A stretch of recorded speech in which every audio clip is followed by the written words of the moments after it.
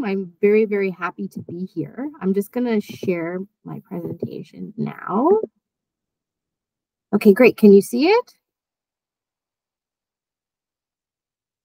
I'm going to take that as a yes. Okay, great. So thank you, everyone. No, I think I need to stop sharing. Oh, you need to stop sharing. Okay. Yeah, and please, can you reshare again? Okay.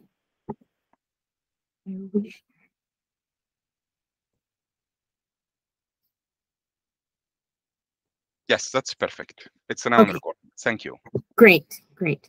So thank you everyone for having me here. It's an absolute pleasure to be here, and I hope that you enjoy the presentation that I'm going to have today. I'm actually just going to talk a little bit of the cybercrime landscape in 2024.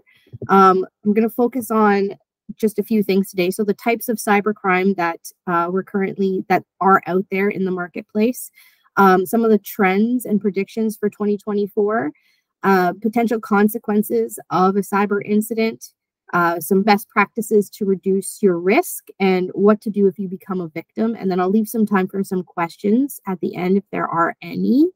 So as mentioned, I am a senior manager for digital forensics and incident response for Grant Thornton Canada.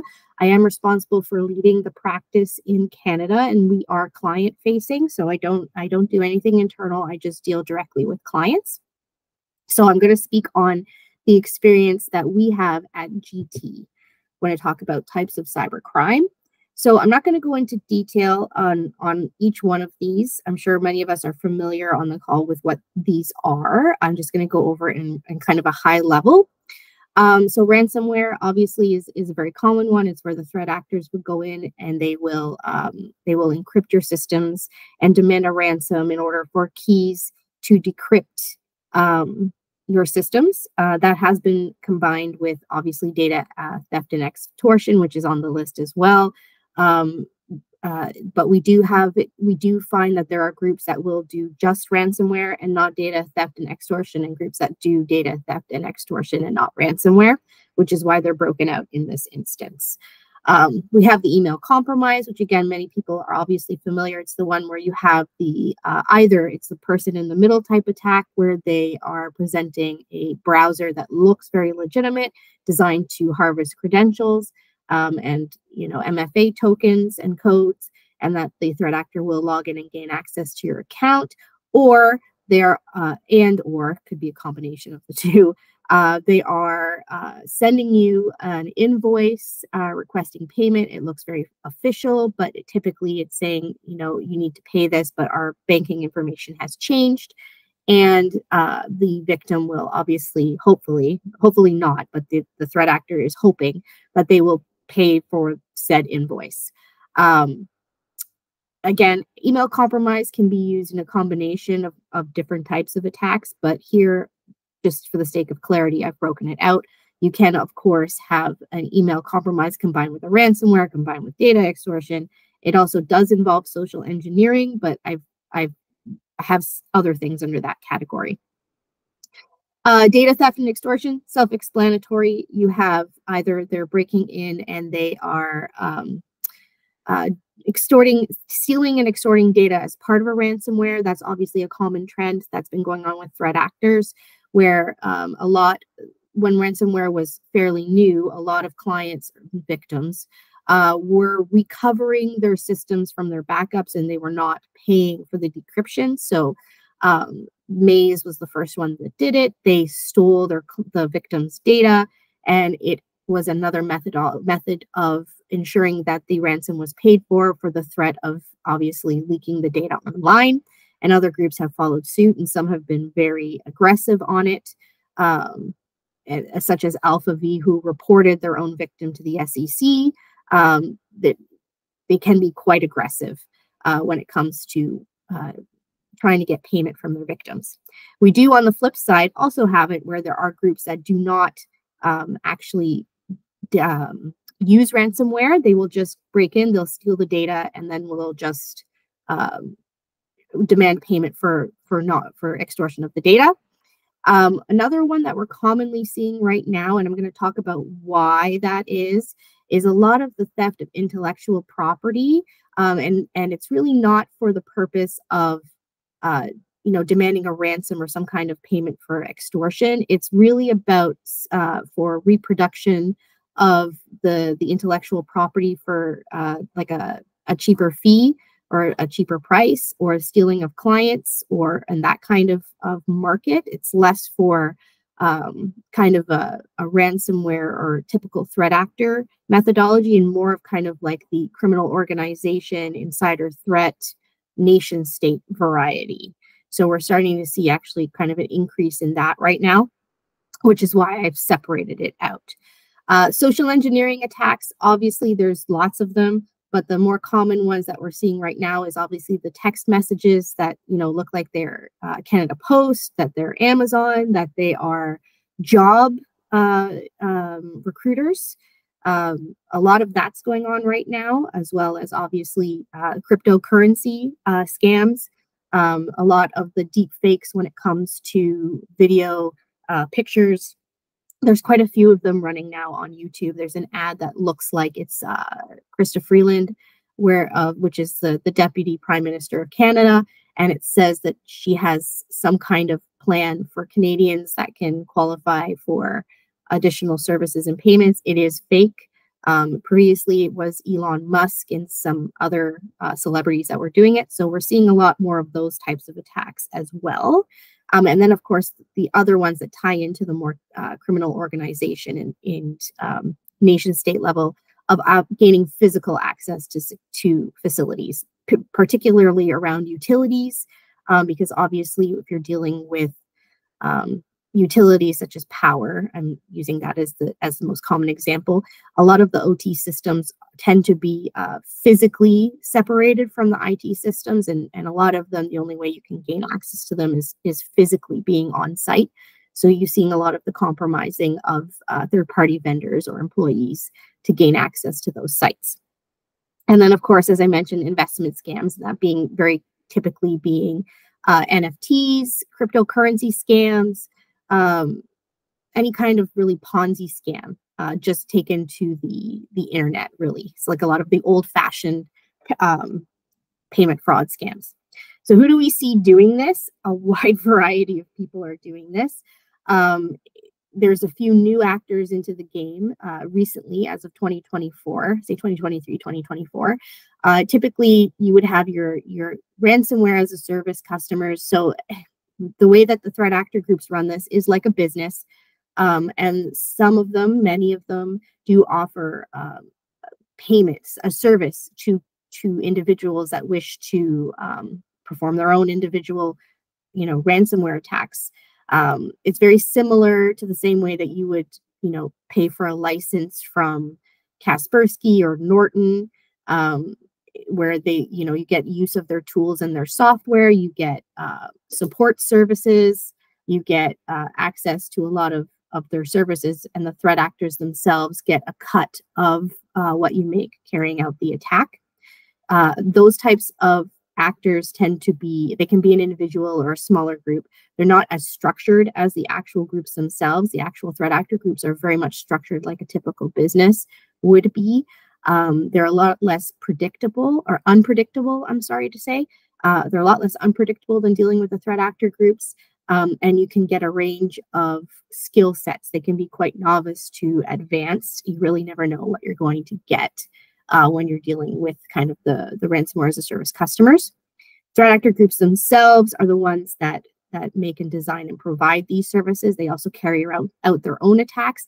They tend to be a lot more aggressive than the ransomware as a service customers. They tend to be, quote unquote, more professional when you're dealing with them. The attacks tend to be very, I want to say, straightforward and a lot less messy. They tend to follow a very similar methodology each time. The tools may change, but the overall methodology is always pretty much the same. So it tends to be a little bit easier when you're doing the investigation and the review and the negotiation process, only because they're well aware of how a lot of this works. So there isn't a lot of back and forth, and they want to be paid, and they want to go through this process very quickly. But in that aspect too, they can be much more aggressive than the ransomware as a service. Nation state actors, self-explanatory. Those are the cyber hackers that are funded by nation states. Everyone has them. Canada has them. US has them. Every country has them. They tend to be more involved with the cyber espionage level and the IP theft level, less so than the extortion and payment level. It can happen. I have had it happen. I had it happen earlier this year with the Iranian group, but it's very rare that I've been involved with that. It tends to be a much more larger scheme beyond just payment for services, quote unquote, rendered. Individuals, self-explanatory, could just be individual people. They could be the ransomware as a service customers, or just other individuals carrying out different types of social engineering attacks, investment scams and whatnot, and not really part of any type of group. We have the terrorist organizations, and obviously self-explanatory. They can be made up of any of these individuals, and all of these groups can intertwine all together, but it's just, I wanted to give a high level of kind of what we're seeing overall. The terrorist organizations can be as far as the kind of hacktivists or vigilante groups. They can be part of threat actor groups or carry out kind of the same methodologies of threat actors. They can be involved in all levels of these. And they're a lot more unpredictable, I want to say, because of what their end goals tend to be. Criminal organizations, when obviously all of these are criminal organizations, but when I use that terminology here, I'm thinking more like your typical mafia.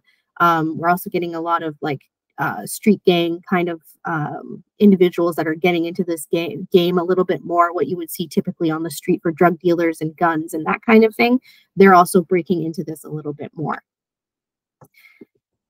So what is going on in 2024? Well, there's a little bit of what the trends and predictions are and what we've actually been seeing in here. So we have seen an increased use of AI. AI has been part of the game for a while now. It's not really new in the world of cybercrime, but it is increasing, especially at the more sophisticated that the AI is becoming. We're seeing more of it being used, and it's getting better.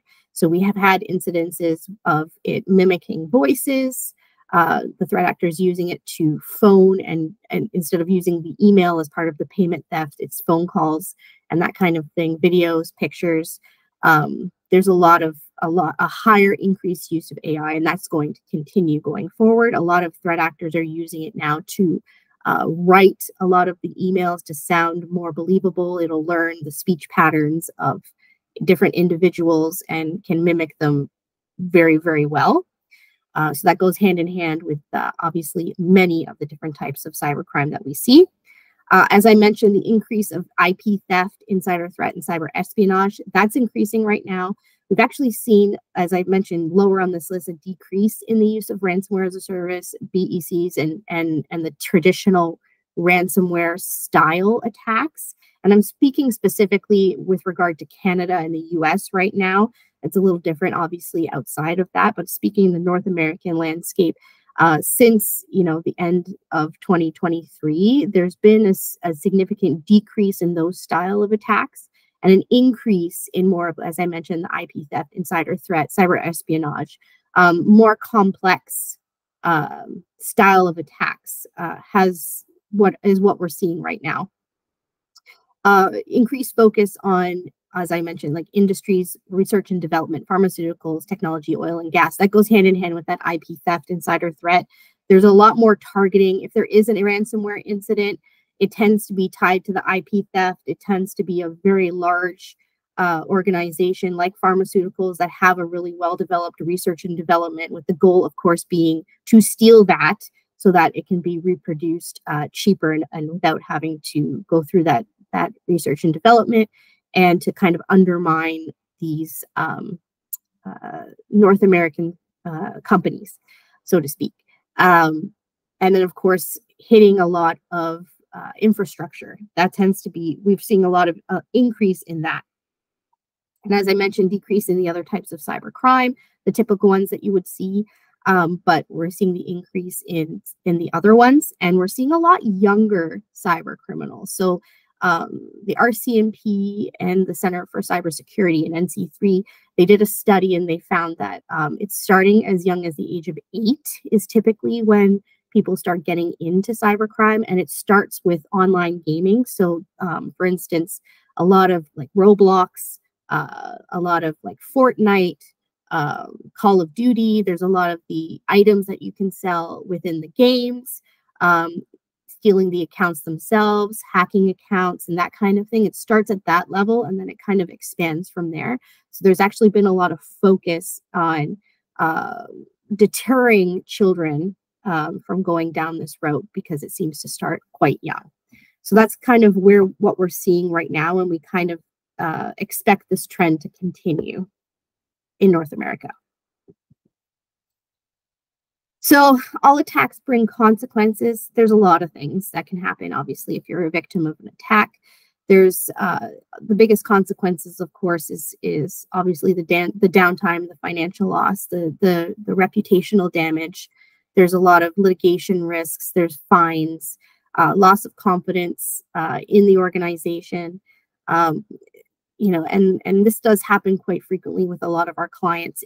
It tends to be a very terrible situation to be in. Like, typically, hopefully, it'll be their first time that they're experiencing something like this, and it's detrimental. We don't want our clients, obviously, to experience this more than once, but it's a very terrible time that they're experiencing when when they call in and get us involved. Like, my team only ever gets involved when something goes wrong, so it tends to be a very common conversation amongst us to say, we're happy to meet you, but we're not happy about the circumstances that we have to meet you in. What's really important when an incident happens is to understand kind of what I've got written under the response side here. What happened? How serious is this situation? What is the incident recovery and response time frame? What has been done so far? What needs to start and stop? And what ways can this situation escalate? So those are kinds of the initial questions once you get over the first shock of an incident, is kind of falling back to who, where, what, why, and when, and what we need to do next to get this under control. So I have combined kind of a list here based on our experience of ways or best practices that you can implement pretty easily in your personal life as well as professionally that can help reduce the risk of an incident. So obviously, we say when, not if. It's only a matter of time that everyone will be a victim of some kind of cybercrime, whether personally or professionally. And it's all about what you do to lower your risk. Most cyber criminals go after low-hanging fruit. They are operating as a business, so they want to have as much profit as possible. So the less time they spend on something, the more profit they get.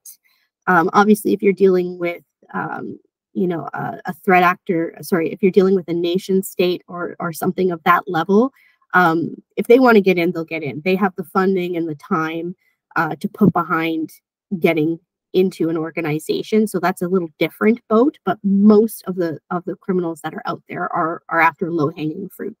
So what can you do to kind of help that?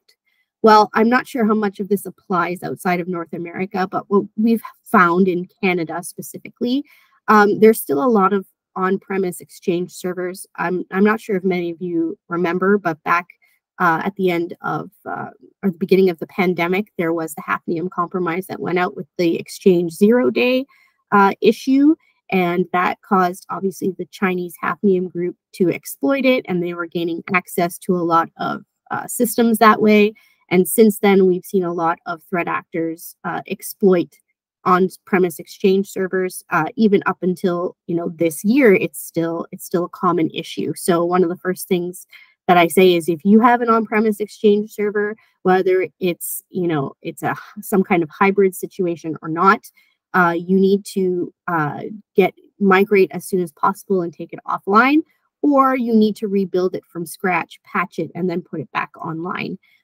Because what we found happened is a lot of people downloaded the patches, but they didn't rebuild the system. So their system was already compromised when they patched it. So obviously it wasn't effective.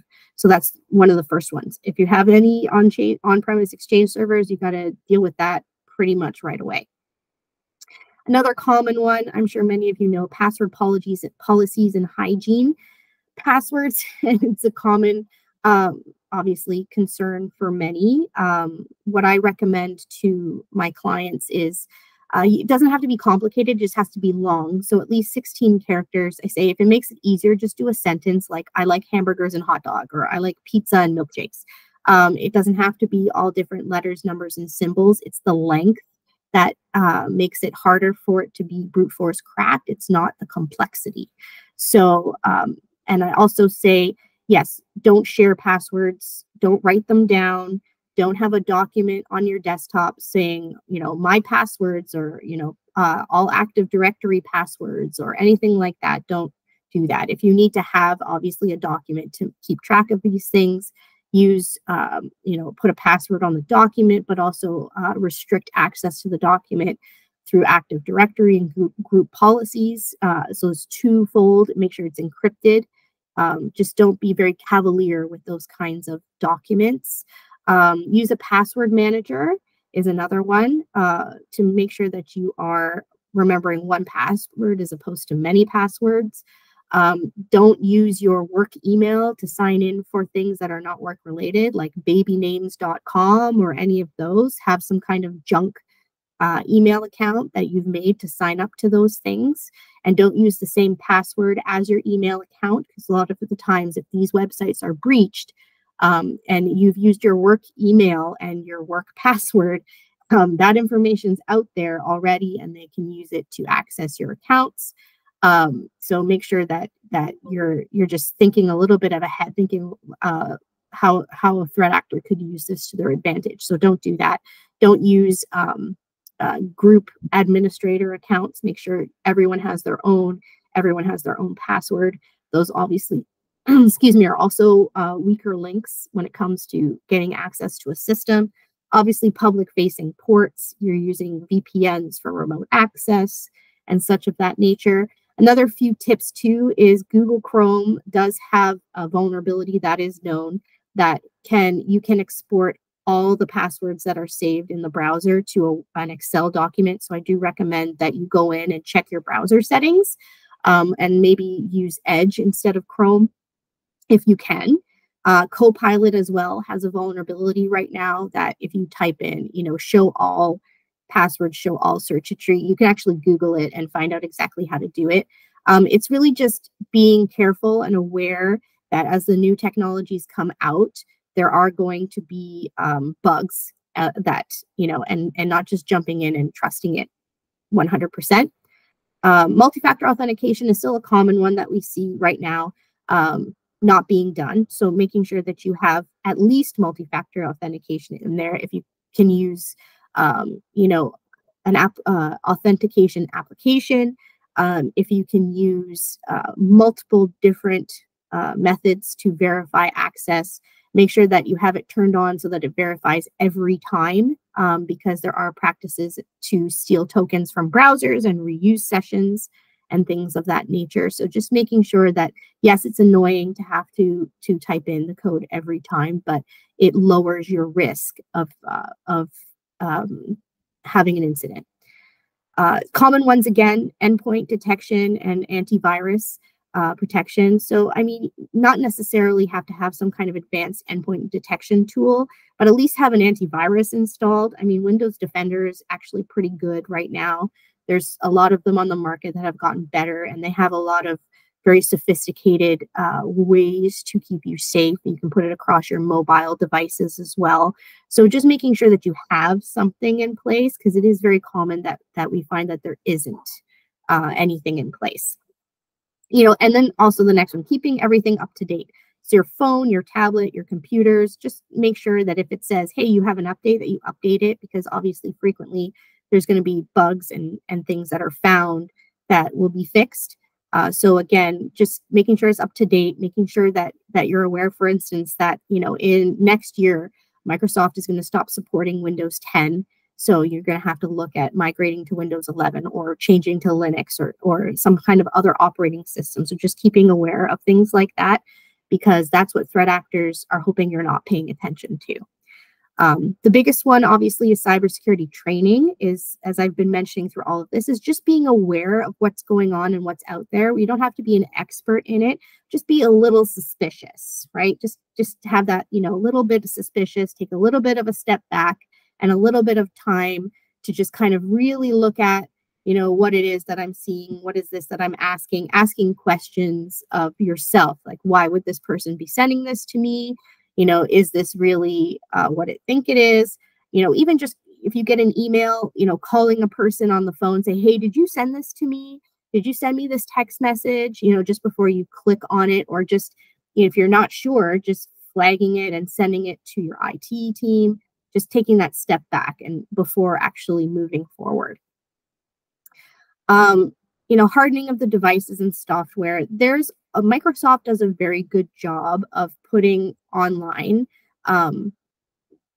like tutorials basically on how to improve the security of your devices and your M365. A lot of the common things that we're finding is that individuals that go to the cloud are assuming that the cloud service provider is also securing their data. They're not. That's your responsibility to secure inside. All they're doing is protecting, the servers that you're using, but your little piece of the server and what's inside it is your responsibility. So making sure that you go in and take a look and make sure that the default settings aren't left on. And that goes for all things, even your routers and your firewalls. There's a lot of manuals and whatnot online that kind of walk you through it. YouTube videos, you name it. Just making sure that again, you're just aware of, what your system is and what it looks like, because again, threat actors are hoping that you're not paying attention. Penetration testing and vulnerability assessments. Obviously, this is more something that you would do for your company and less for yourself. I mean, you can do them for yourself as well, but just you can't protect what you don't know. So having some kind of penetration testing and vulnerability assessment done on your systems and your networks once a year, whether you do it yourself, it's always good to do it yourself, as well as having an external team try to do it. It helps you identify. It's like, oh, we lock the windows and the doors, but there's a fence over there that has a hole in it. It's also a really good practice to do at least once a year. And if you're purchasing some of these antivirus and protection tools, a lot of them have their own built-in penetration and vulnerability assessments that they'll do for you, and that applies for your home systems as well. So even just clicking that and seeing, hey, how's things doing? Just being aware of where your systems are at. And then, of course, the cybersecurity policies, again, this goes more towards businesses and whatnot, is really just taking the time to think, okay, what do we have in place if there's an incident? Does everybody know who to call, what to do? What do you take offline? What does our team know what to do if they find an email, that looks fishy or is asking to change, credentials? Or what if you do have somebody that comes up and looks really nice and says, hey, I forgot my security pass. Can you let me into here? Oh, I know so and so and so and so. Do our teams know what to do if that situation happens? So it doesn't even have to go as far as creating really complex policies, but sitting down, seeing what you have, and then what improvements can be made, and then testing those policies. Okay. So playing off of ways you can reduce risk, what should you do if you do end up becoming a victim? So this, again, can apply to personal as well as professional. So you're going to want to identify and isolate your systems or accounts immediately, right? So this applies obviously personally and professionally. If it is some kind of network, like if it's your laptop, you turn off your Wi-Fi. If it's, you want to, don't turn off the computer, but just can turn off your Wi-Fi, unplug it from the network. You've isolated your system, right? You want to do that as soon as possible. You want to, if it is much more complicated as far as unplugging routers, unplugging switches, isolate those systems physically as soon as possible, but don't power them off. Just unplug network cables if you can. Even doing it from within, obviously more complicated within the system and ports, or just physically unplugging the network cables. You're going to want to contact your insurance broker, your breach counsel, or your IR provider. So if it's personal, one of the things I also recommend, like a lot of this may not apply. You're not going to have a whole full incident investigation personally. Maybe you will. I mean, it depends on the situation.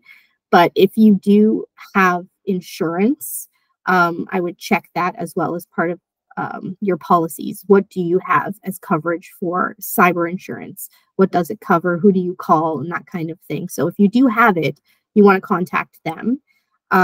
They're probably going to take a bit to get back to you, but you do want to reach out to them. If you have a lawyer, again, this is more, I think, professionally than personally. Internal counsel, obviously, you want to reach out to them. You want to reach out to external counsel, breach counsel specifically, because they're the ones that are going to advise you on the data that's involved, the PII, and the legal obligations of that. You need to have that kind of advice when you're going forward. We also prefer that IR providers are retained through counsel because that makes your investigations fall under privilege, which means that a lot of the reports and working papers under that are not as discoverable should there be potential litigation going forward. So that's also a reason why we say to get counsel involved. Some kind of your IR provider, some people have retainers of other providers. You obviously want to contact them immediately or get a provider. If this happens personally, one of the things I do recommend is that you do contact law enforcement.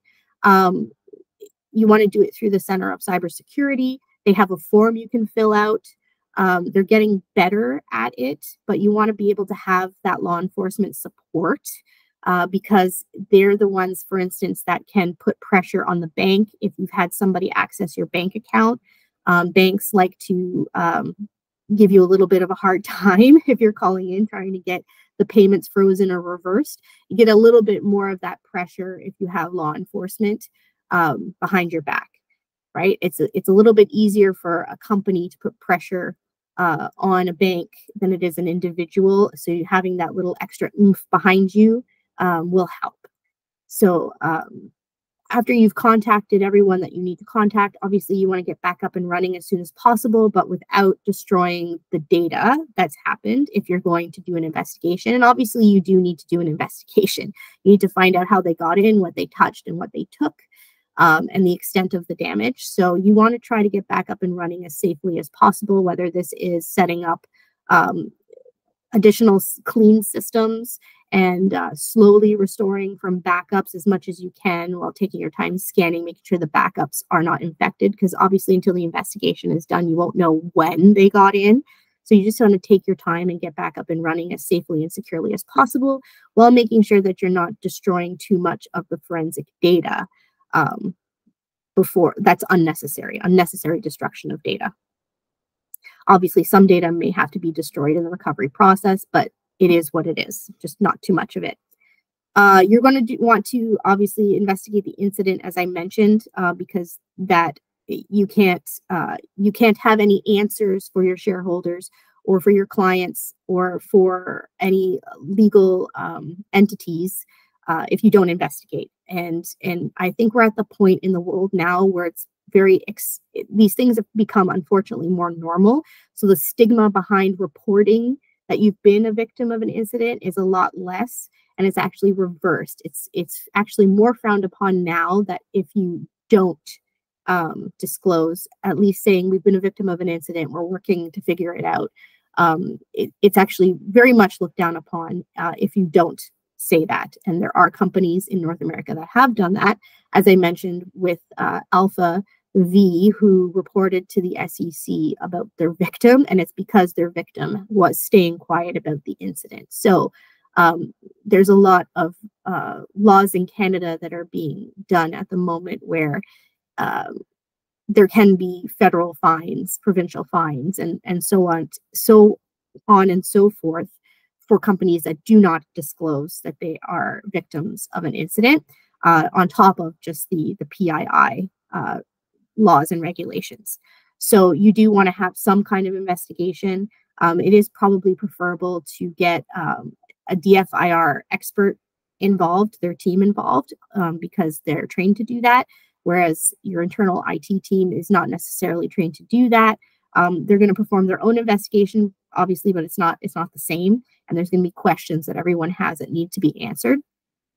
And your internal team is going to be busy trying to get you back up and running. So, I mean, in Canada here, it's the number of cybersecurity professionals is quite small, and a lot of our clients are small, medium-sized businesses. So a lot of the times they don't have the budget to have a full security team. Most of the time it is a managed services provider. Obviously, that person's concerned with getting the lights on and keep everything running. It's not their security is not their specialty. So you need to find a professional to come in and help you.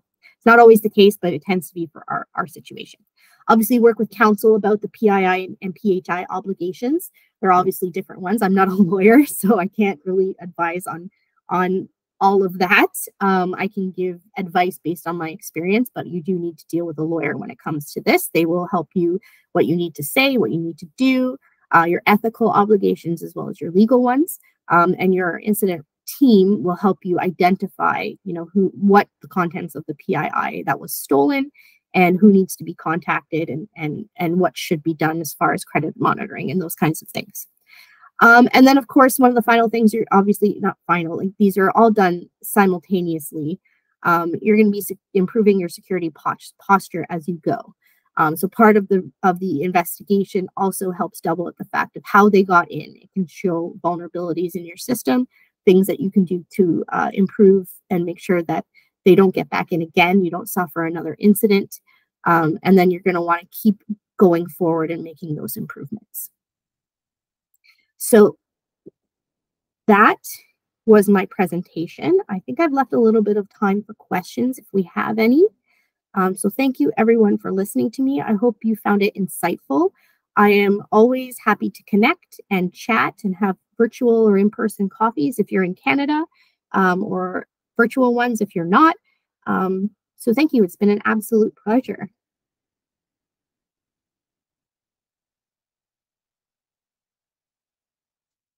Thank you very much. Very interesting presentation and very interesting thoughts. Thank you very, very much. I think we have quite a number of questions. Oh, good. Okay. I will try to filter out some repeated one or some of the ones that you have mentioned.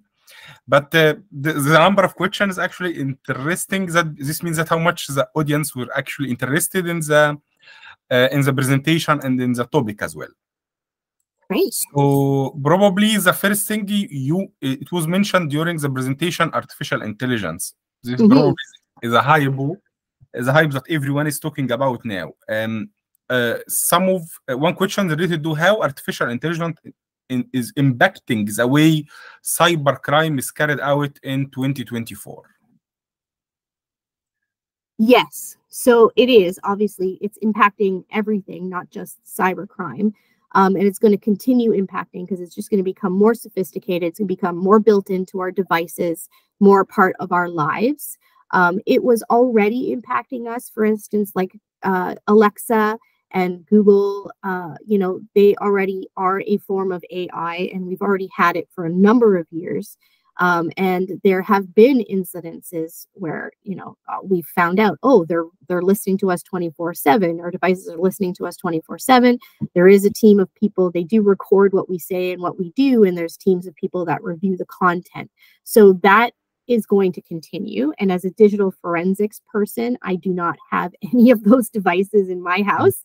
I don't use AI because, again, I mean, it's good for me. It's like the fact that if somebody's going to do something bad, I've got multiple ways that I can find evidence to do it. But it's just realizing that, if you are, here's the biggest thing I say to everyone. If you are not paying for something, you are the product. Okay. So they are recording everything that you do and they're selling it because it's all about marketing, right? Yeah. Just keep that in mind. Thank you. This is a question from someone from a public sector, I believe, working in a public sector, in cyber investigation in public sector. And his question is related to challenges facing public sector regarding cybersecurity. Yes. So the biggest one that we find, and again, I'm speaking for Canada, so we're a little bit behind the rest of the world. But the biggest one that we find is the lack of funding, the lack of qualified cybersecurity people, and the lack of support, really from upper management, is the common thing that we find. There's a lot of red tape that has to be done in the public sector to get anything done. And it takes time to push a lot of that through. And then also the fact that trying to find qualified people, and also there's a lack of understanding of from upper management of what actually needs to be done. So there tends to be a lot of overcomplication and overspending of things that should be quite simple. That seems to be the common trend in Canada. That's what I want to say. I think probably I understand because of the way the question is formed. I understand that probably this is someone from the law enforcement here in UK. Yes. And probably I should give you a background that law enforcement here is a public sector, of course. And not most of the cyber security specialists will be interested in working in the law enforcement because the salaries and the opportunities. So you the got question it. is, it's so the same here. Yes, exactly. The question that is he's asking how to face or how to mitigate these challenges, especially in regarding the rise of cybercrime in 2024. What's your opinion about this? Yes. So Grant Thornton personally is part of the, I want to say, public-private cybersecurity exchange advisory group.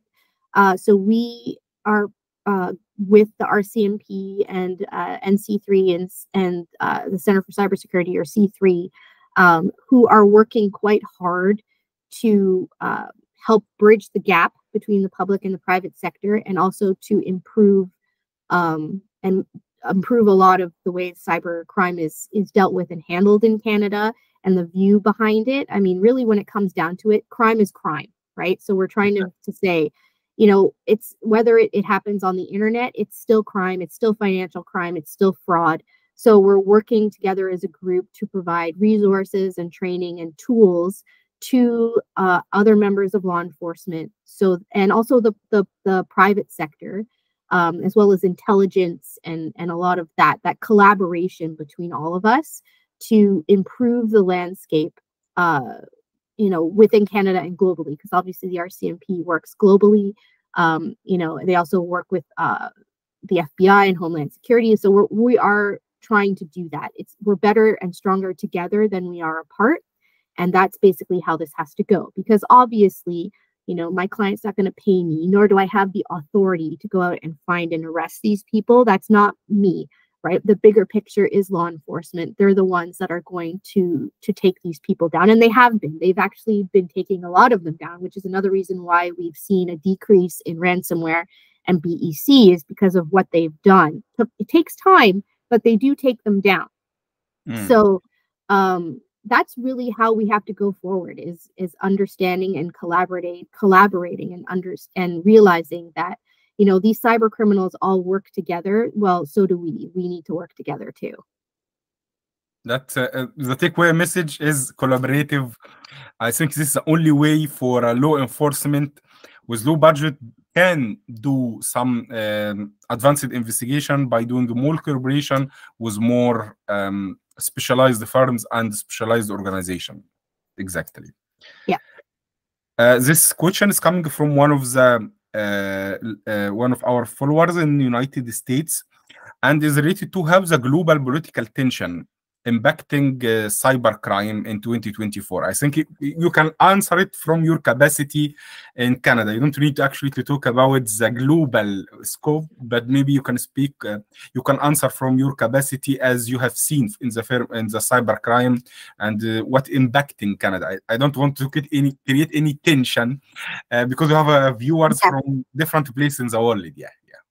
Yes, so Canada and the landscape is different. I mean, I have lots of lovely friends in the US, and it is a different landscape than in Canada. which is why I say I speak for Canada because that's my experience. And yes, so what I've been seeing is, like, as I mentioned in the presentation, we have seen less ransomware and less BEC. They're still there, but less, right? It's a little bit less of a focus, and a lot of that seems to be what law enforcement has done in the background at the moment. Do I think it's going to stay this way? Absolutely not. They're going to come back, but just currently, right now, they seem to be scattered. So it seems to be less. So the attacks that we have been seeing have been, obviously, as I mentioned, very large public and like private and public entities. The focus is different right now. And I think that's only because they're finding their footing again. And what's been coming in my door is much more the IP theft insider threat than it has been like BECs and ransomware. It's much more complicated. So like for us specifically at GT, we do digital forensic investigations and we do incident response investigations. So we typically deal with a wide variety of crime in general. And it seems to be the digital forensic side is a little bit busier only because the type of attacks have changed. It's like they're still a cyber crime, but because they're not necessarily ticking the boxes of, you know, what you typically expect cybercrime to be, it's falling what we call the digital forensic side, and that just tends to be the methodology has just changed a little bit, which is why I go around and saying, you know, cybercrime is still fraud, it's still crime. Yeah. A question coming from a PhD student in France, and she's doing something related to cybersecurity management.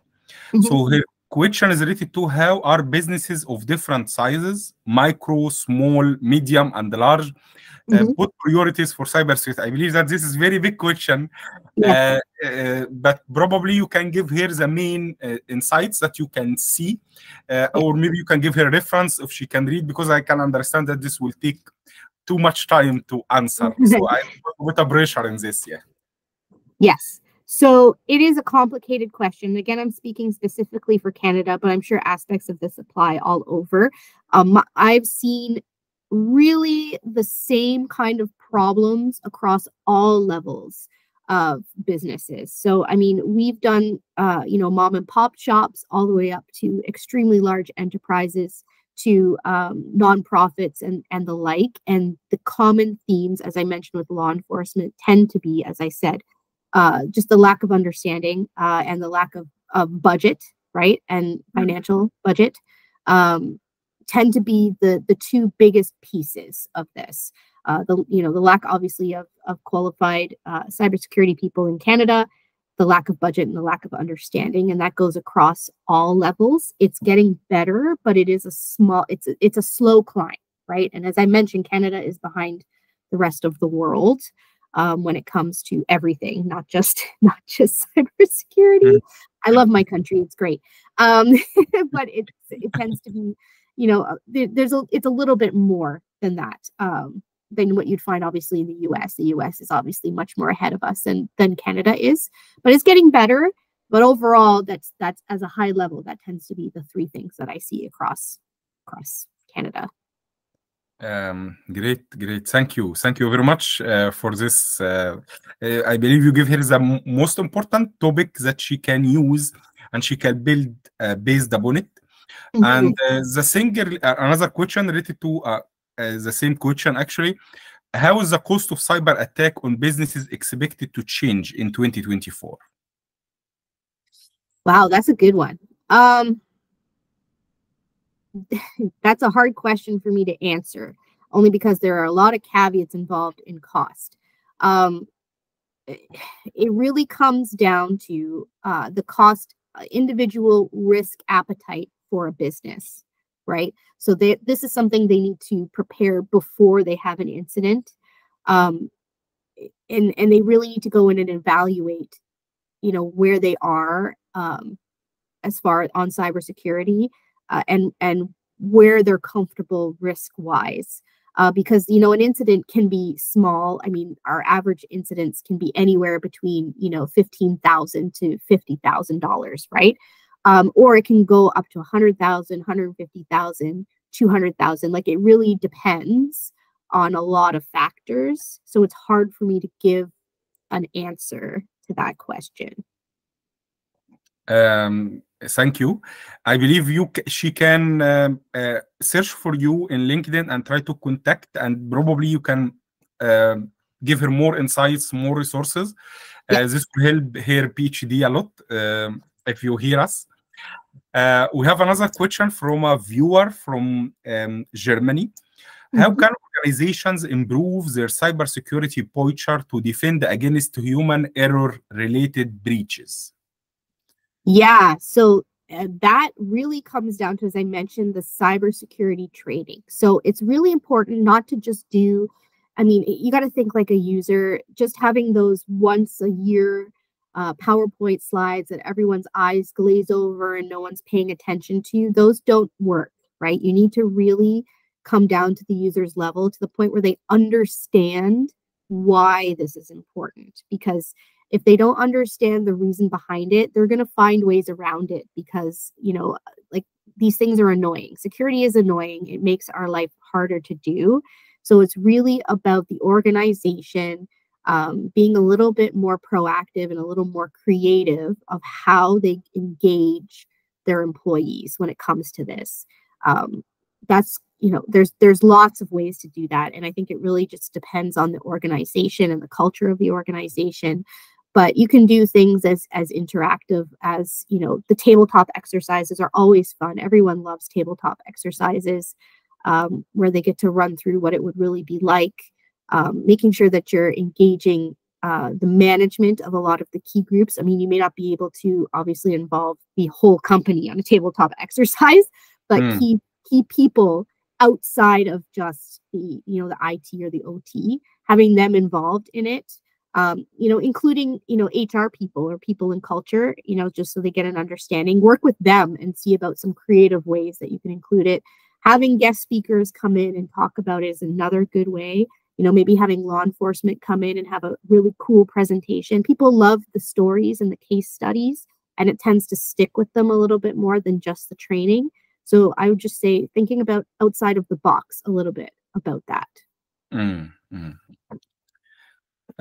This is question from Canada. How can consumer be informed about the cybersecurity practices of the companies they are doing businesses with? Oh, that's a good one. That's a great question. Yes. So you can ask specifically the company for that. They should be able, if you're doing business with that company, you are entitled to be provided with that documentation. You can get your legal counsel involved if you're working for a company. So this is a great one for third-party vendors, right? So third-party vendors obviously pose risk. You are absolutely entitled to ask those questions and to get their documents from them. If you are already engaged in a contract with them, I suggest you go back and review said contract, because typically in there, it should include something around it. And if it doesn't, you need to get your legal team involved and redo the contract to include that. And also make sure that your contracts include compliance with your company as well. So if you have things that security measures that are in place that the company does not, including that in the contract. But yes, absolutely ask them and get them to provide you the documents. And if they don't provide it, then I would probably look at a different vendor. That's very interesting, actually, because here in UK, you don't have, you just trust them. But no, trust no one. Trust no one. This question is coming from a viewer from China, and he's related to how are cyber criminals using this information campaign to achieve their goals. That really depends on what the goal is, because there's multiple groups with multiple different goals, but the end goal is always money, right? So there's the goal in everything is always money, whether it is the IP theft to recreate the products for cheaper, or to steal clientele. You know, that end goal is money. Ransomware obviously is the ransom is money. You know, drugs, weapons, and all of those kinds of things, it's money. The Ponzi schemes is money. It's always money, right? But there's just different ways they go about it. This is another question from Canada as well. Mhm. And it's related to, are there any legal changes anticipated in 2024 that could impact how cybercrime is addressed? I am not personally aware of legal changes to cybercrime at the moment as far as a federal or provincial law, but internally, the RCMP and NC3 and C3 are doing a lot of measures right now to change the way cybersecurity is viewed and handled across both public and private. So if you follow me on LinkedIn, I don't know if you'll see it a lot, but if you follow me on LinkedIn, I usually post a lot of that stuff when I get articles of things that law enforcement has been done, because they'll send them to me. I'll post them so that you can see it. I've had conversations with them about exactly what you're mentioning about being more visible to the public and changing the way the public views law enforcement when it comes specifically to cybersecurity, because right now the assumption is they're not going to do anything. And you know, you call the police if somebody breaks into your car, but if somebody breaks into your Facebook account, you don't typically call them, really. And it's kind of sort of the same thing. So it's all about changing that at the moment. So there's a lot of boots on the ground, I want to say, as far as visibility of RCMP out there now.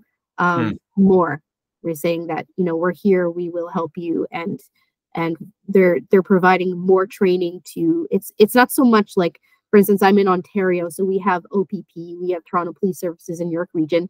They have very good cybersecurity people and practices, but it's more for the smaller units outside of the larger cities, that if you have an incident out there and you contact them, they themselves are also overwhelmed and don't really know who to contact and what to do. So there's part of it is targeting that, and the other part obviously is letting, you know, is changing how the public views law enforcement with cyber. So so it is changing, not necessarily laws per se yet. I know it's probably going to come, but there is a lot more visibility. You'll see them out a lot more. I just would like to apologize because the questions is too much, and I believe it's 12 at your side. So this is we way outside the time. I will just read one question, and actually it's from Montreal. So the reader, he say he's working a big company in Montreal, and they are facing a global shortage of cybersecurity professional. How this can impact his organization ability to defend, and what the proposed or potential mitigation against this kind of situation? That's a very big question that's affecting a lot of organizations right now, not just yours. But yes, there is a very large shortage of people in cybersecurity. There's even a bigger shortage of people in my field. I think there's like, I don't know, I've been told that there's like 30 of us. I like to think it's more, but it's quite small in Canada, I'm saying specifically. So, and a lot of the what's happening as well is many of the firms in Canada are there's salary concerns as well. So obviously the cost of living in Canada, salary in Canada, you're also not only dealing with Canadian companies trying to poach from a very small pool, but also American companies and globally. Because a lot of American firms can work remotely. You're making US dollars, which, you know, obviously is like double what it is in Canada. So it's a very large, complex problem. There is no easy solution for it. Unfortunately, it's going to take time for a lot of things to change before it's going to improve. And that's kind of it's for everyone. We're all in the same boat right now. I'm sorry, I don't have a better answer. Thank you very much. I highly appreciate your willingness and this interesting presentation and willingness to address questions. I still, actually, there are a lot of questions. I probably I would like to ask viewers to either to communicate with you in LinkedIn. There are some interesting questions from some law enforcement in Canada, but probably I will leave this outside because I believe we are a little way out of our time. So thank you very much for this presentation, and thank you very much for coming us today for the Association of Cyber Forensics and Threat Investigators.